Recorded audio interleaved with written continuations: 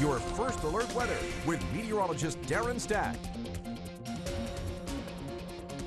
Good Thursday morning. Started out to yet another chilly morning out there. We will continue to see a few passing clouds and dry conditions. Temps along the Grand Strand should be up a few degrees compared to yesterday because we will see a little more sunshine than some of those clouds that were lingering right along the coastline yesterday afternoon. Just a few passing clouds and not a drop of rain in the forecast for today. We'll make it up to around 80 degrees down along the Grand Strand.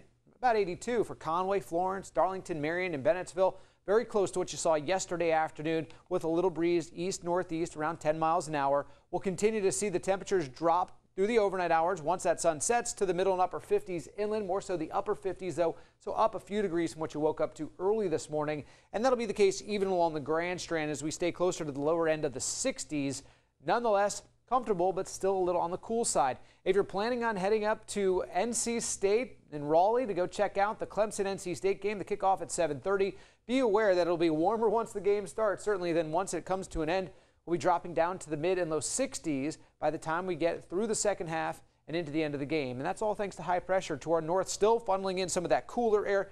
Overall, a pleasant afternoon with those lower end 80s for your highs and the low humidity. By Friday to Saturday, that high is drifting off to the east, creating more of a southerly flow for the area, which means warmer conditions. The humidity will come up more so, and that's what's going to be noticeable.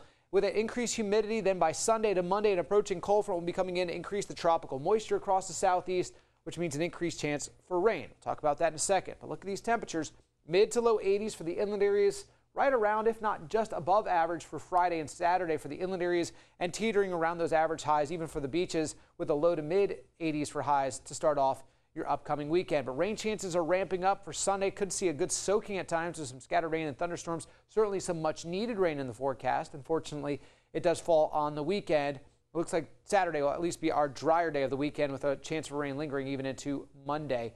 As we said yesterday, we're still keeping an eye on this wave moving from the Yucatan now into the Bay of Campeche, potentially becoming Jerry as it strengthens a little bit over the warm waters in toward the Gulf of Mexico. But the forecast models have it lingering around the Bay and Gulf of Mexico through the beginning of next week. Some models try to take a little tiny piece of moisture off of this and head it up along that front. That's what's part of the reason why we're increasing our rain chances for Sunday. But in itself, the disturbance, the main area of low pressure, as well as if it is becoming Jerry, potentially heading over towards Mexico or even into Texas, where they also need some rain. Our 7-day forecast, best chance for rain Sunday to Monday. We'll also begin fall on Sunday.